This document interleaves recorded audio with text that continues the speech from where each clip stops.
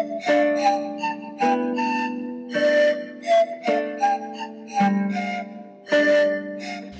my name's Ben. Hi, my name's David. Today we're going to take you on a journey all about the history of the Romans in Chesterton. But first, we need to get into character, don't we? Yeah, and who's that going to be? Wow! What happened to my sunglasses? Huh, but what about you?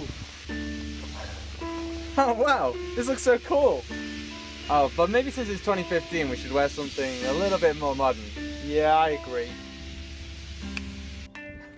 Oh, my sunglasses! That's better. Alright, you ready to go? I'm ready to go. Let's do it!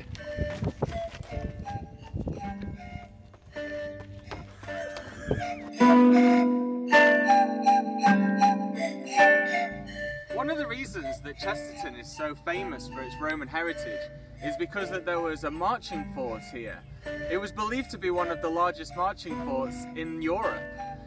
As you can see behind me, at the top of the hill is the school for Chesterton, and this is where the Roman fort used to be. It was a marching fort, which meant that people going into war would come here to the marching fort and prepare before they went off into battle. And there was believed to be about 500 people who would stay in the marching fort at any one time.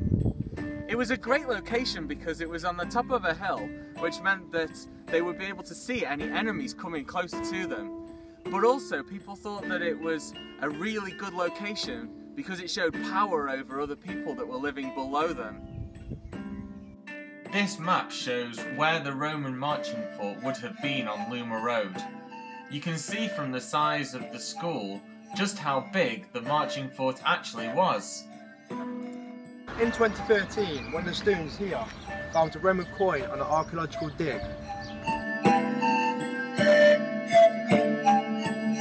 This is the Chesterton mileage disc, which shows the number of Roman miles between Chesterton and a lot of the other Roman towns and forts in England.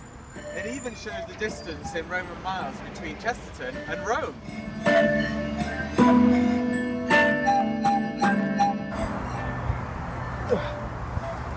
I am Gluteus Maximus, champion of Rome! Dave, we're supposed to still be filming. That's right.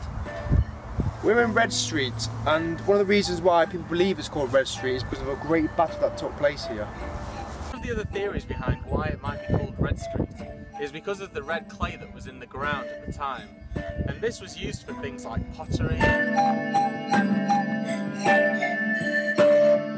Hiya, we're down in Holditch, where we know there was a small Roman settlement connected to the marching fort. Previous digs in Holditch have found stone that was linked to the settlement. However, the stone was thought to be part of larger buildings that would open to the public. It could be that the small settlement that was both for Romans and Britons might have actually been larger than they first thought.